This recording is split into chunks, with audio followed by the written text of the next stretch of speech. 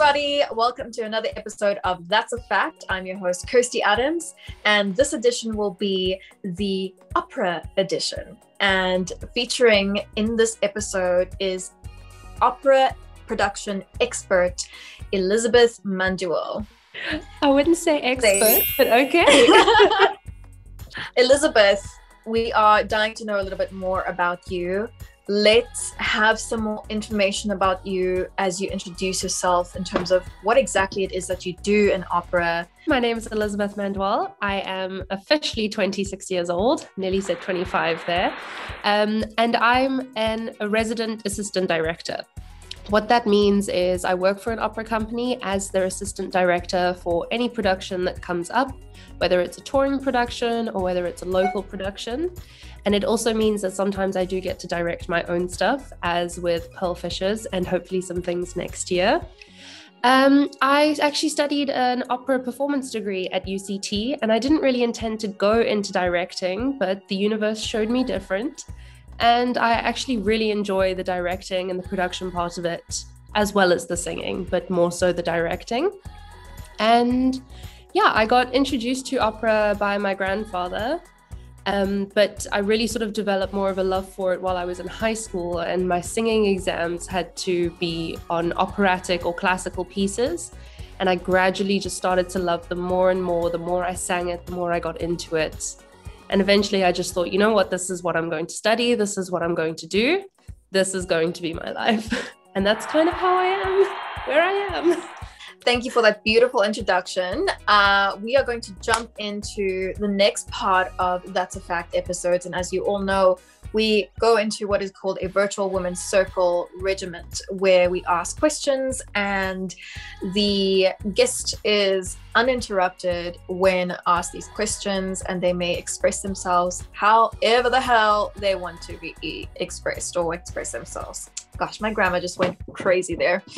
All right, so we are going to start with the first question, and that is simply just, Elisabeth, what made you go into opera?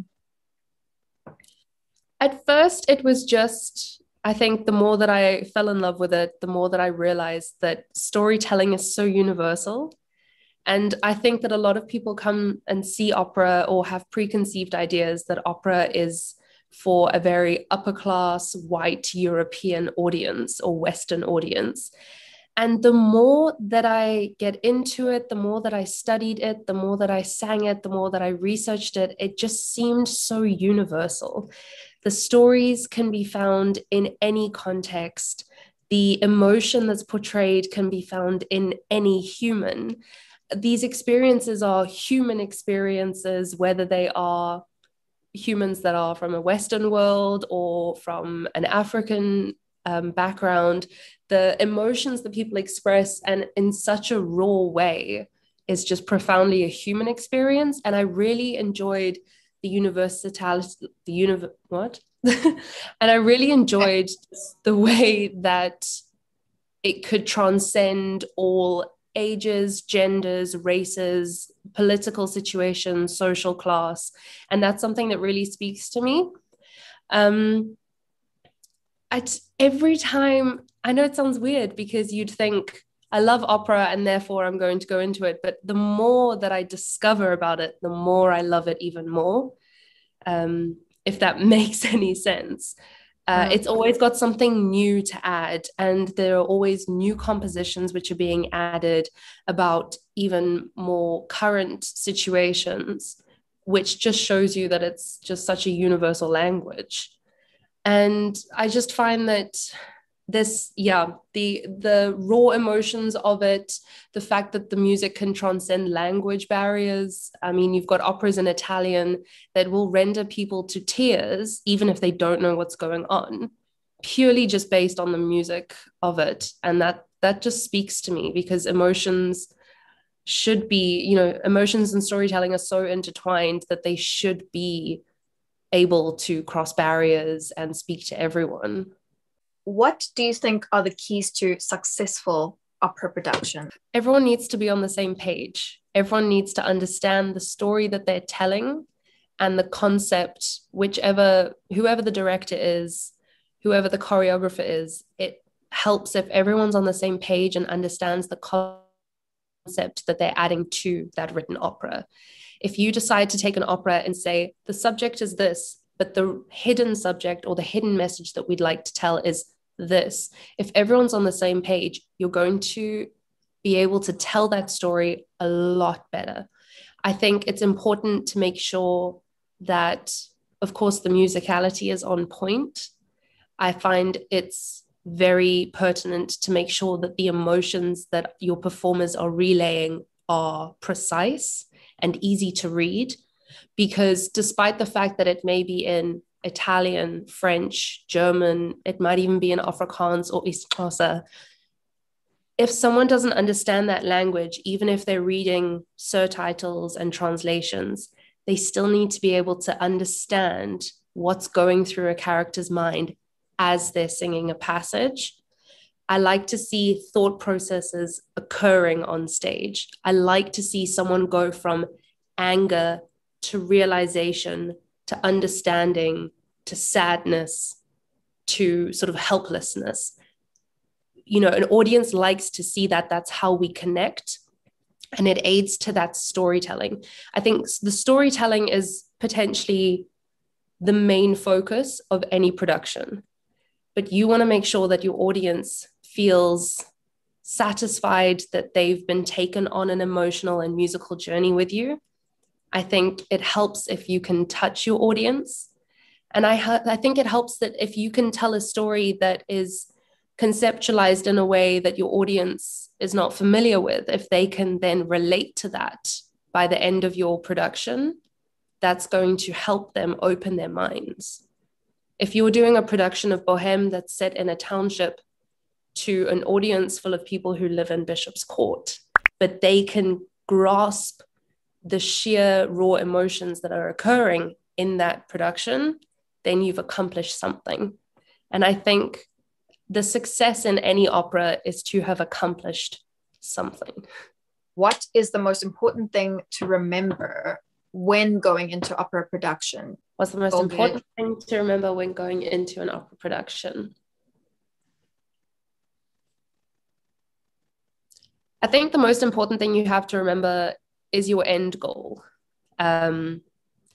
Whether your end goal is to make your audience believe in your cause, whether your end goal is to make your audience feel happy or for everyone to feel that they've participated on a project that aids them or betters them in some way, or whether your end goal is simply to honor the piece that's been written.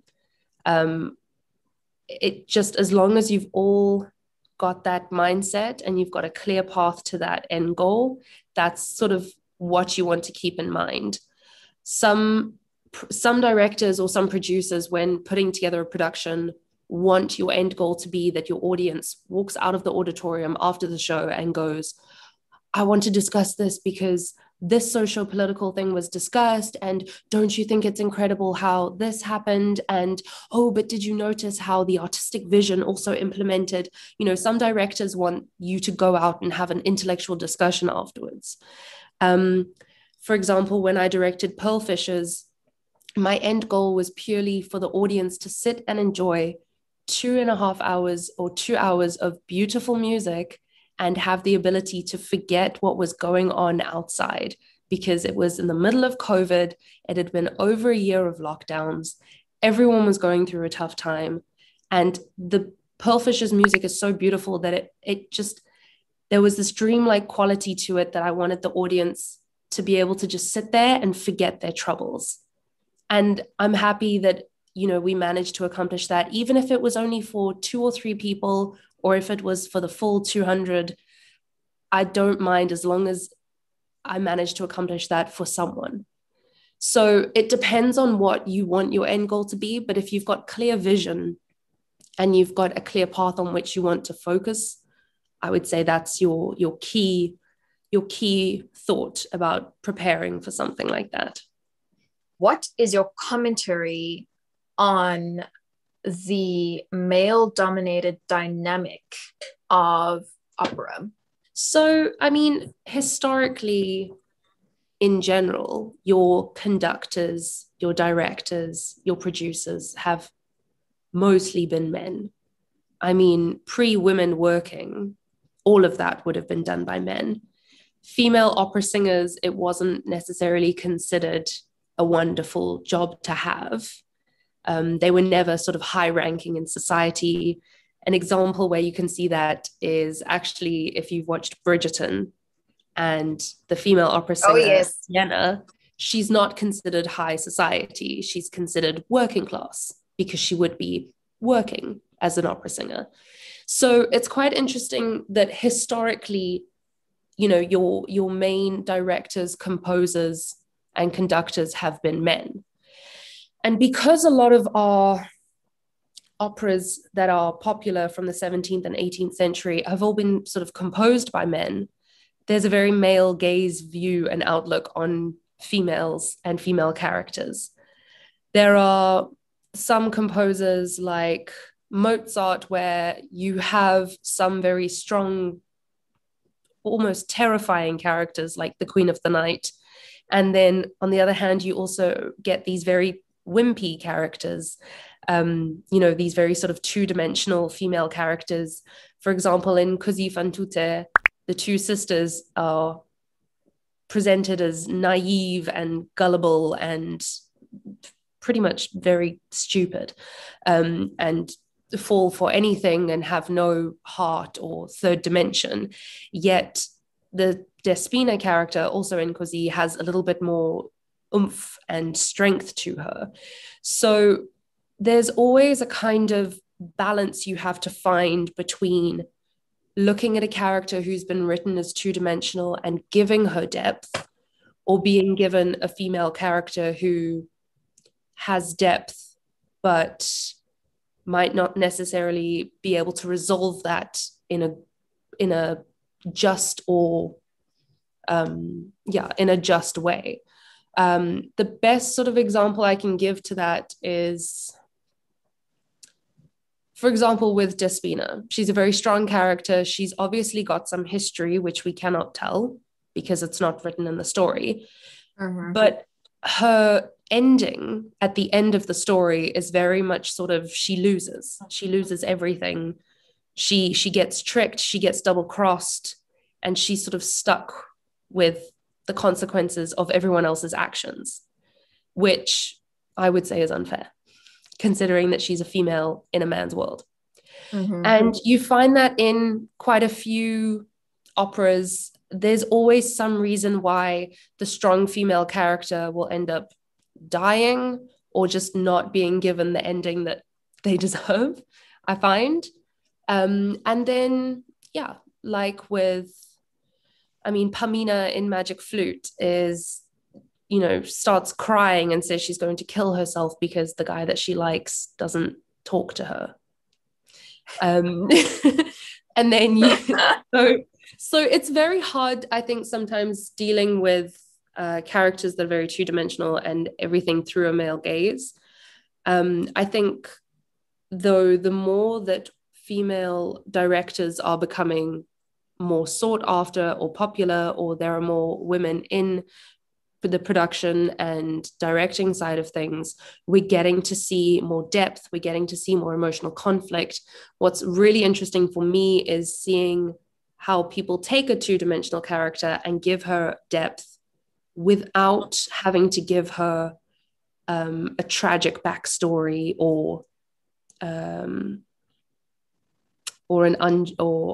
ridiculous sort of justification for their current state of mind. Mm-hmm. I think there's the industry is moving in the right direction when it comes to having more female designers, female directors, female producers. Luckily, the company that I work for, there are women in pretty much at the top of every department, which is wonderful to work with, because from stage management to costumes to design to production management to artist management to directing, there is a female input, which means that nothing that we ever put out there would ever be completely sexist, if I can put it that way. I've seen productions that are done recently where you've got male directors, male conductors, male producers, and then the one soprano or the one female character on stage is wearing the tiniest skirt. And then everyone else gets to wear like full blazers and trousers. So the industry is naturally moving in a very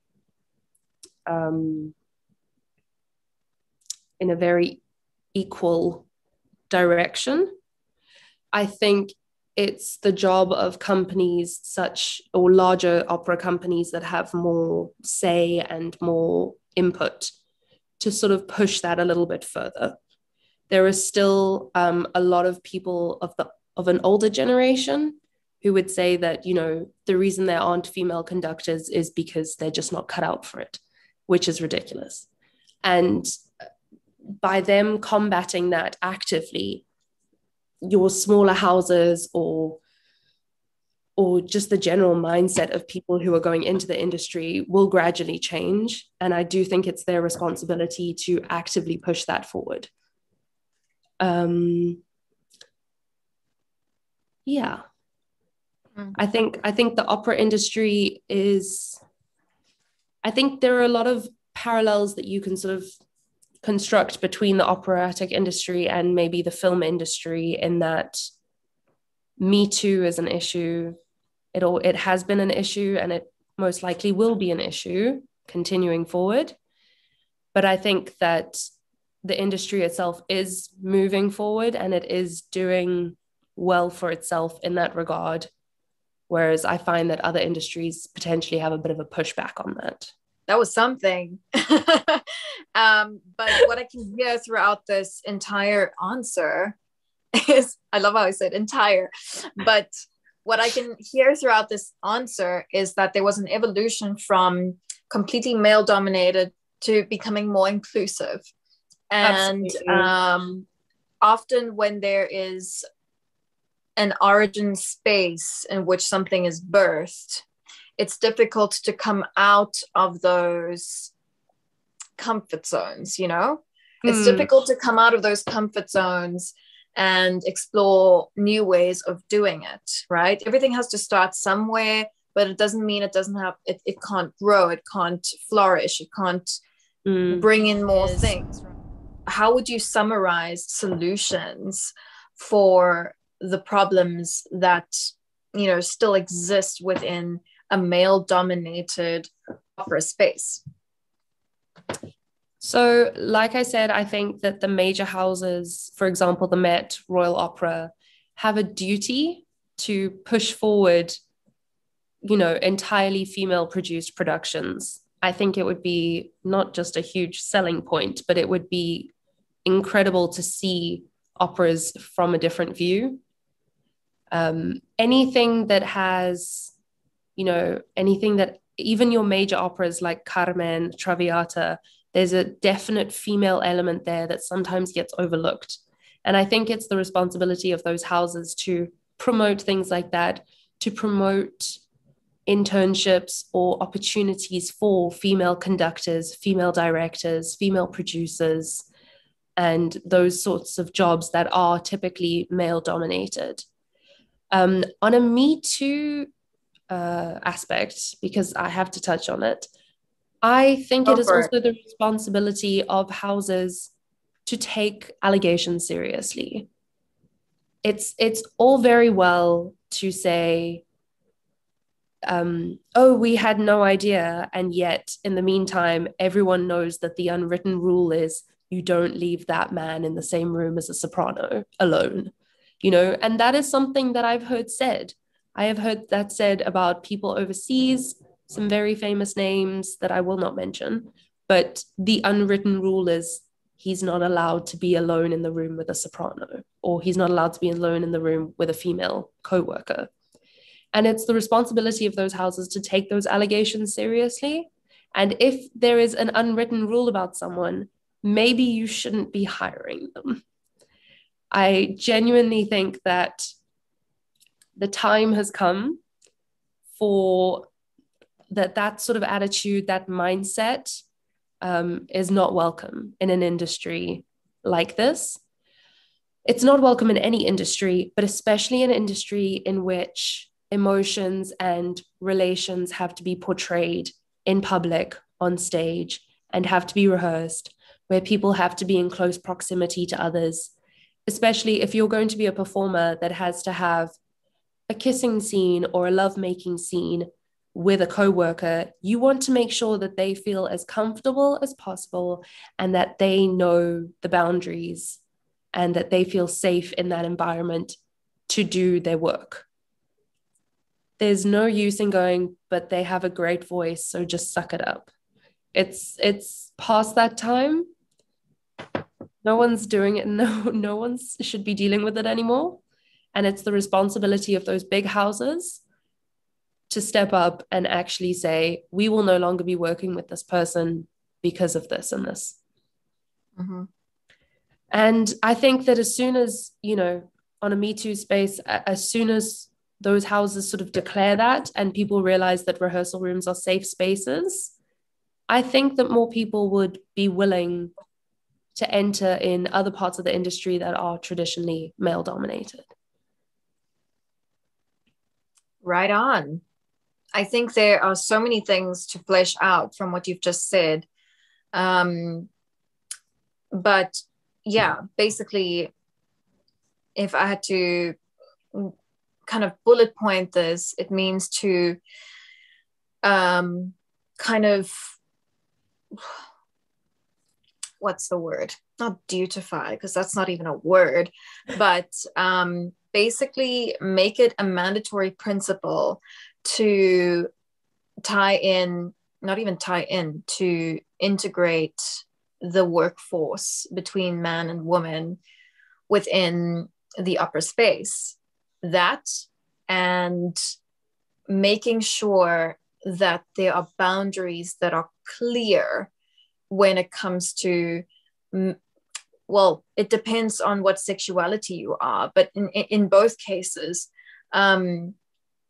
making the boundaries clear of what it means to harass someone sexually, all of those respectful principles that need to be, outlined in the most effective way, because no one's going to be reading a manual and studying that manual stating 1,000 principles, right?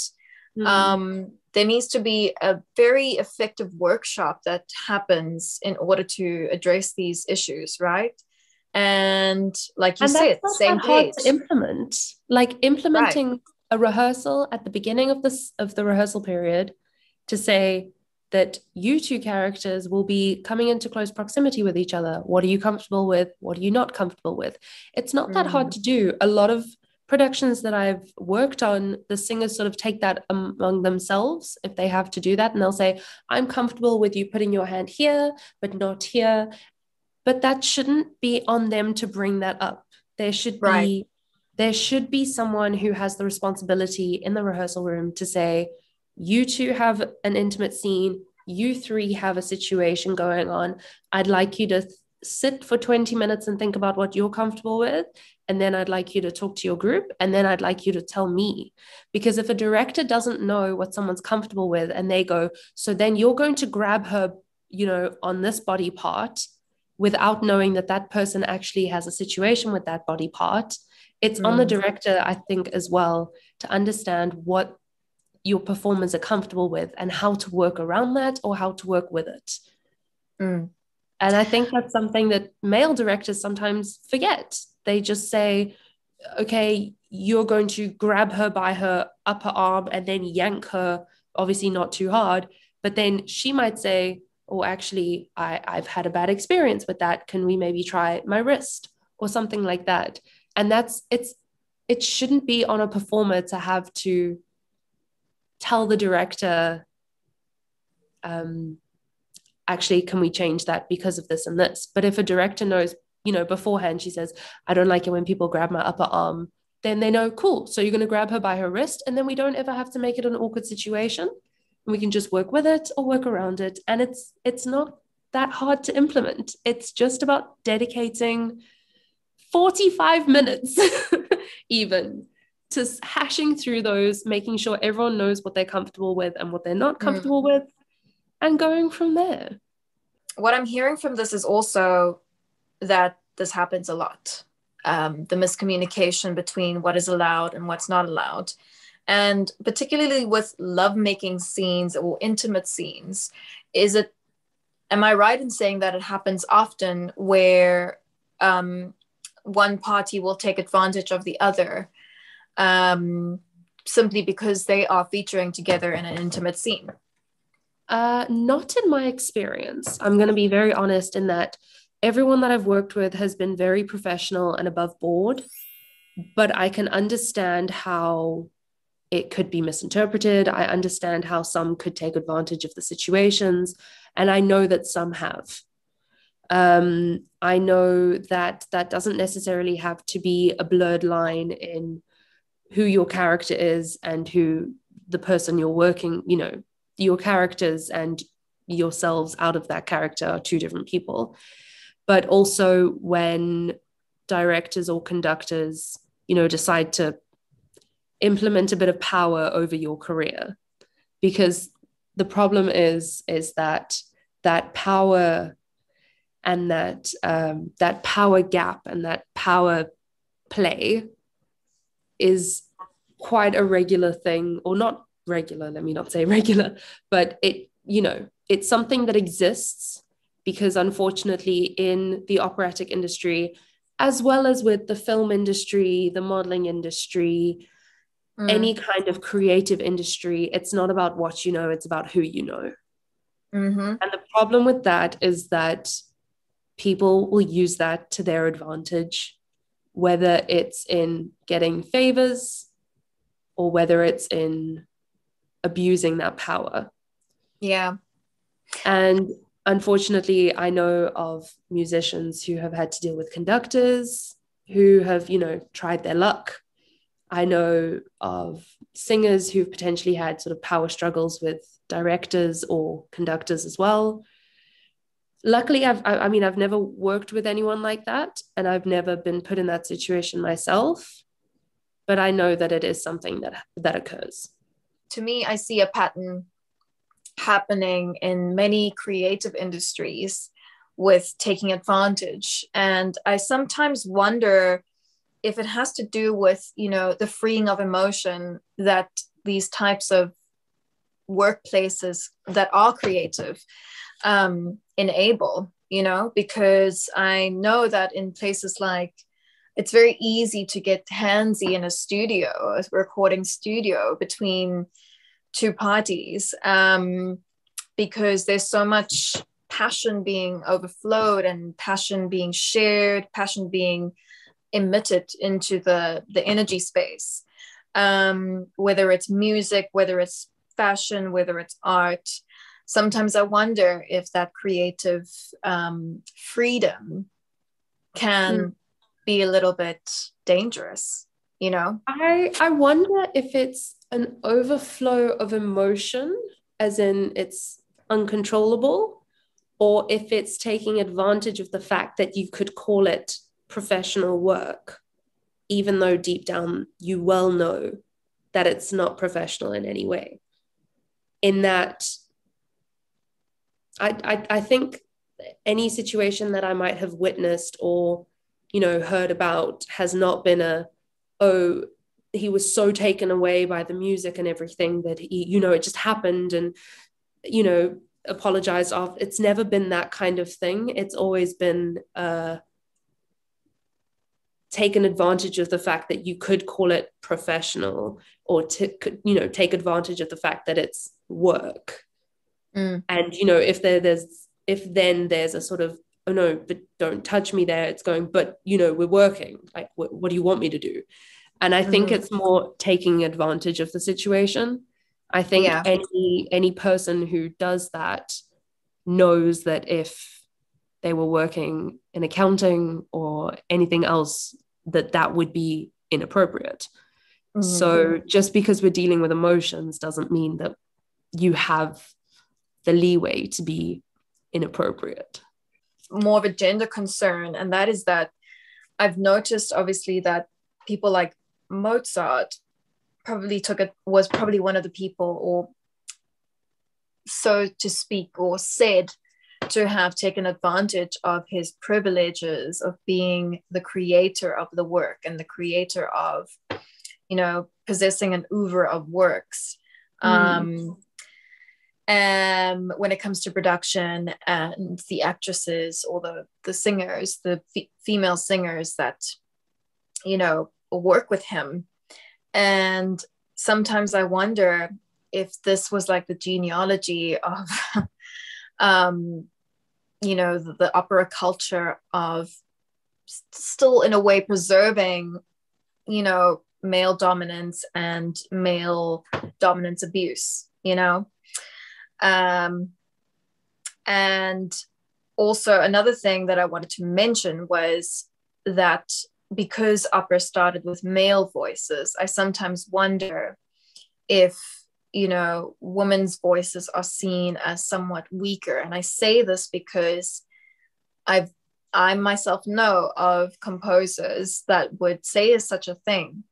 But why can't we move into a space where it is just seen as another characteristic, right?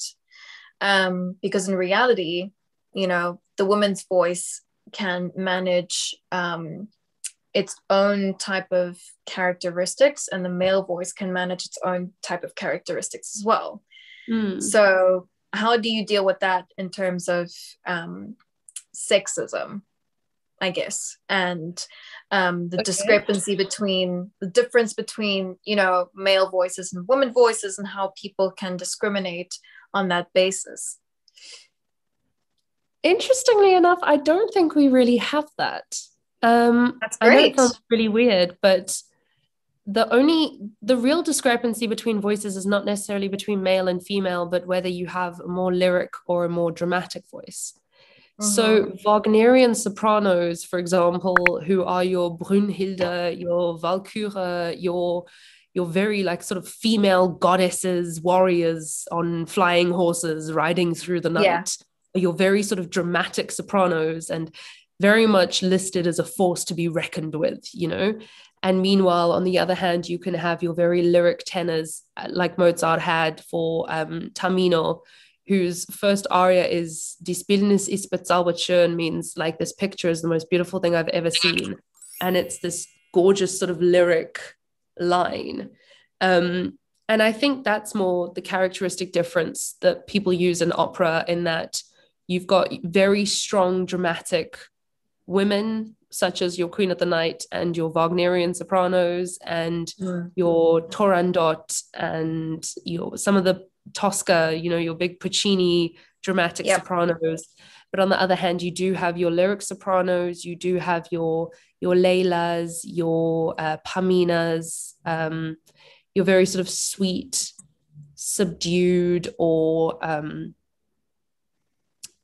innocent, if I can put it that way, not necessarily naive characters, but you also have that in the men as well. You get these very dramatic tenors who are your sergeant coming back from war declaring his love, but then you've also got a very lyric tenor, which can be your sort of softer, romantic male character. So luckily, I don't think we have a sort of female voices are weaker sort of situation, because if you've heard of Wagnerian soprano, that is not someone that I would ever call weak. Fantastic. And so I think that's quite nice in that there's not a strength sexism issue when it comes to opera characters per se. On your thing about Mozart, I honestly think that Mozart just let fame get to him. And I would just say that he's like any rock star today, you could say bit of a sort of like a Harvey Weinstein situation, where it was just about having the power and just the fame, not necessarily him, just because he was the composer got to do that stuff. It was just, I think, Mozart, and I can't think if there are any other. I mean, Mozart's sort of the most well-known one to have been had a bit of a way with women, if you can put it that way. Yeah. Because I mean, we don't know what the situations of those circumstances were, but he's sort of the only one that I know of that, you know, had a way with women, and that's kind of just listed as a playboy, immature sort of nonchalance situation.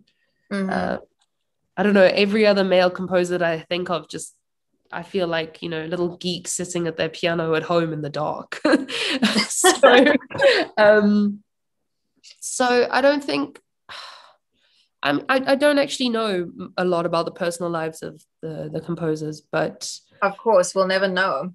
I know that there are definitely some male producers, you know, from the 40s, 50s, 60s of opera who would have definitely taken advantage of their position if, you know, a young soprano or a young mezzo came in and, you know, they wanted a big career and they wanted to be the next Maria Callas or something. Yes. I'm sure that there was an advantage that might have been taken there. But like I said, the film industry, the modeling industry, any of that, you're going to find it anywhere, really. As we know of opera, women opera singers in general, they usually have a bit more substance to their bodies, and if you're not considered that substantial within your bodies, it's just called voluptuous, for goodness sake, then, you know, some people might even question your what's the word, your capacity to be able to sing opera. But that's not the case, and clearly someone has proven that, you know. And then this also touches on this also touches on an issue of body stigma and body expectations. I mean, can you flesh on about that a little bit more? I think the idea of, you know, it's not over till the fat lady sings trope is a little antiquated these days. Callas was sort of, I mean, she was told to lose weight, as I mean, opera singers today are told to lose weight to look the part. You know, opera is not what it was in the late 1800s, where you would walk on, sing this aria, and then just walk off. Directors want you to jump around and dance and, you know, get up on the chair and then get onto the table and then nosedive off. So I think that since the 80s, about, I would say that fitness has sort of become more of the priority rather than the body shape or type that you have. Obviously, as with most things, you know, I think there are directors that want to work with flexibility and athletic ability, in which case larger people will sort of be discriminated against for that. But there's no sort of, I wouldn't say that it ever goes in the direction of, oh no, that person is far too skinny to be able to play the role. Right. Like I said, I think it's more about athletic ability these days. Lots of opera singers that I sort of follow are, you would say, curvy or voluptuous in today's body standards, yet their athletic ability is of that far greater than, you know, some regular sized people that you see. So I think directors are more looking for athletic ability and also sustainability, being able to sing 6 shows a week or something and having a body that can support you to do that without getting tired, without getting sick. Fitness and health is sort of the main focus these days. So whilst obviously there's always going to be some sort of body shaming aspect,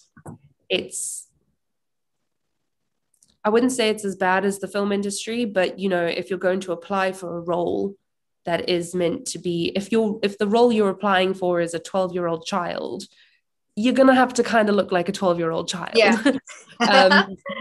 It's sort of one of those things. I, as someone, you know, who's hoping to direct many more operas in the future, will never, you know, tell someone objectively to lose weight or anything, but If I want you to run a marathon whilst you're singing because that supports my concept or the concept of the production, and you take 3 steps and you're wheezing, unfortunately, it's obviously not going to work out. The same way that you would prep for a role on stage, the same way you would prep for a dance show, anything like that. It's more about health and ability than look, per se. And I suppose it's not supposed to be your job in the first place to look for that health factor or make sure that that person is taking the necessary health precautions. It's supposed to be part of your professionalism as a singer already to take care of your voice. Because your voice is your body and your instrument is your body, you would take care of it the same way that a violinist does their violin. You would never leave your violin out in the cold for 3 days. You pack it away and you make sure the strings are loosened on your bow so that it doesn't, the same way that as a singer, you would make sure that your lungs are working healthily and that you're not drinking too much alcohol because it dries out the vocal cords. You would make sure that, you're not damaging your voice by screaming and shouting in the car. So it's professional responsibility, the same way an athlete would take care of, the body parts that they need to do what they're doing. And any musicians would take care of their instruments. Absolutely. And on that note, oh man, I know lots of people that would say that was such a pun. But on that note, I think we will end healthily with our conversation and say that basically your insight has given us a lot to think about in terms of the creative industry, in not just in opera, but in general. And it's just given us a window into, what actually goes on there and what we can improve for the betterment of our womanhood within these creative industries. As per tradition with That's a Fact, we always end with an affirmation, whether it's for yourself or for the audience. So I will be happy to guide you through the process and start the affirmations. So for this episode, my affirmation will have to be clarity is no. Let me recite that. My affirmation will be being on the same page is key, and that's a fact. Okay. My affirmation would have to be always be yourself no matter what, and that's a fact. Yes, honey.